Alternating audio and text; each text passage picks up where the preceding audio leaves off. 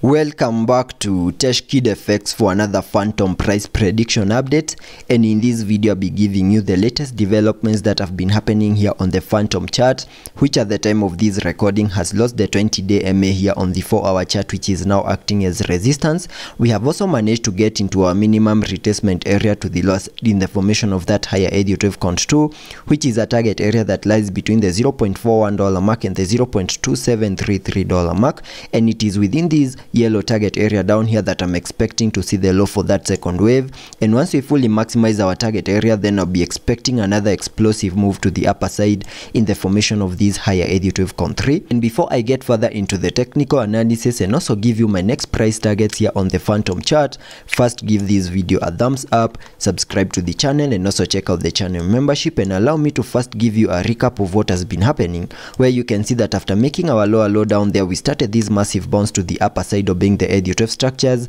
where I have this Deriv structure in red having that as the first wave, then a wave 2, a wave 3, a wave 4, and then a wave 5, giving us a peak at around the $0.657 mark. And after seeing the formation of this wave 5 and also completing that 5 wave structure to the upper side, I believe Fantom completed an even larger Deriv count 1 to the upper side. And after seeing the formation of a larger Deriv count 1, whatever we expected here on the short term scenarios was a corrective structure to the lower side in the formation of a larger Deriv count 2, and using the Fibonacci's, connecting them from the low of the first wave to the high of that wave 1,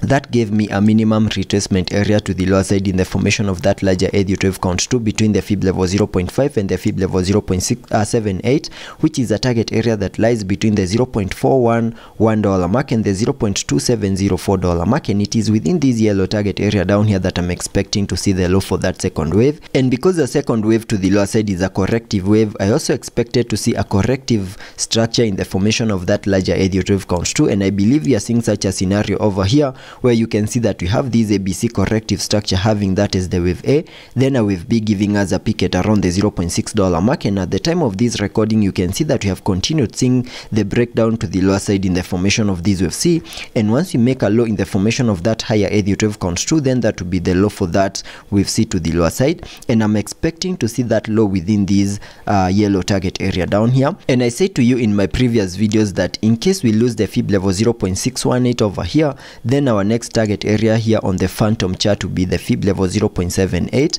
and you can see that yesterday we lost the fib level 0.618, which perfectly lies at around the $0.3536 mark. And after losing that key area on the Fibonacci's, then our next target area is the fib level 0.78, and we need to continue holding within, that is above the fib level 0.78, for us to still say that whatever we are seeing over here is the corrective move to the lower side in the formation of this wave 2. And if by any chance we lose the fib level 0.78, then that will be putting a major challenge on the formation of this higher Deriv count 2, and in case such a move plays out, then there are chances of invalidating whatever we have over here as a 1-2 setup to the upper side. And after seeing the low for this second wave, once we fully maximize our target area and also have confirmations that we have seen the low for that second wave, then I'll be expecting a massive bounce to the upper side in the formation of these higher Deriv count 3. So that is what I'm expecting here on the short term scenarios. And before I give you the long-term scenarios that I'm expecting to play out, we can first take a look at the indicators,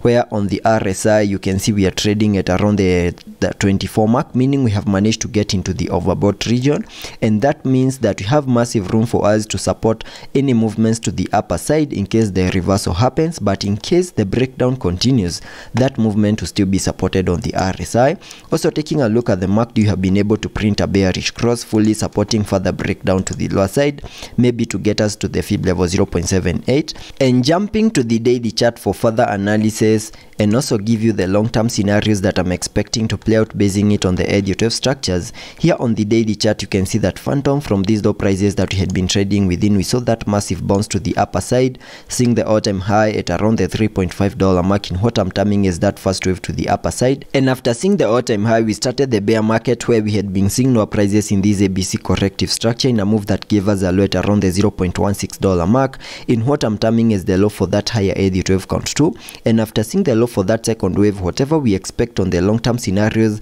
is the start of an explosive move to the upper side in the formation of this wave 3, where I have minimum target areas at the fib level 1.618, and that is at around the $5.7395 mark, and that is the minimum that I'm expecting Fantom to do here on the long-term scenarios and also on the short-term scenarios. And let's be patient and see how that plays out, and I'll be keeping you updated.